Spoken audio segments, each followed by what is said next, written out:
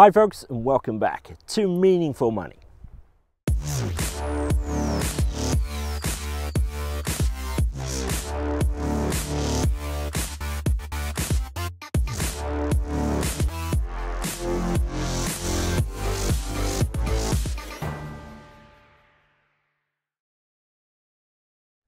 Thought I'd do one more video here high above Porthgora Cove. You know, you've got a fantastic location and a beautiful day, you've got to make the most. So sorry you've had to see me in the same shirt and shorts for 3 times in a row, but never mind, I'm sure you'll forgive me.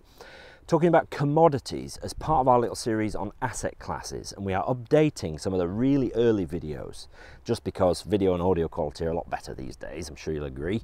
So this is an update of episode 33, and now we're at 286, I think. So you know, it's a long time ago that we did those early ones.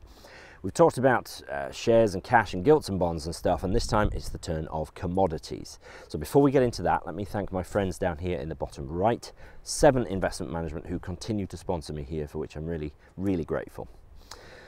So we've dealt with the main asset classes, as I said, and those 4 things really that we've talked about: cash, gilts and corporate bonds, shares and property. Most investment portfolios just have those things in, just those 4 things.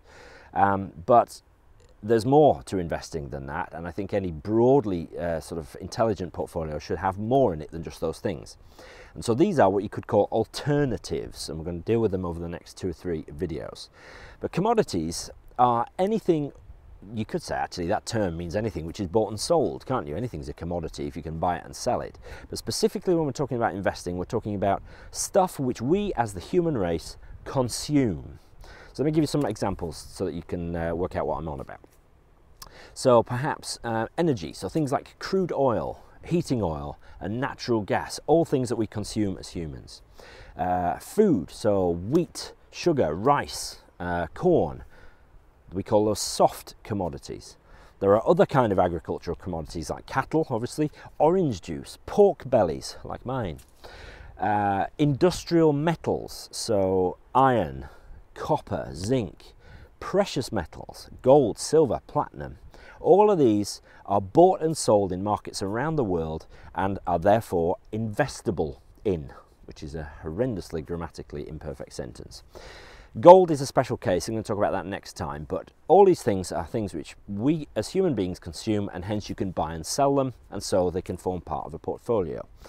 They behave uniquely to any other kind of asset class, and they even behave differently to themselves. So industrial metals, for example, like copper and iron, they will be closely linked to, currently at least, the developing economies. So if places like China and India, which are building things at an incredible rate, they need iron to do that, and so they are buying iron, a lot of it from Brazil and other places, in order to carry on their building programs, and so the price of iron goes up if the Chinese are building more stuff.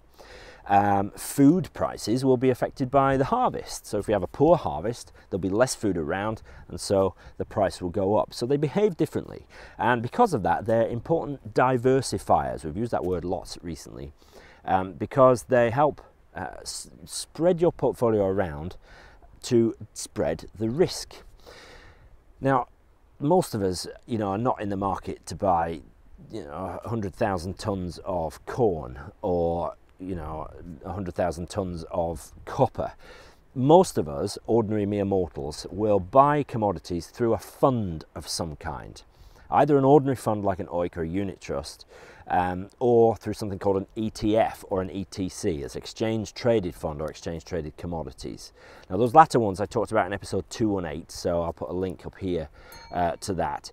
But most people don't buy commodities direct. We buy them as a fund and put them as part of our pension or our ISA portfolio.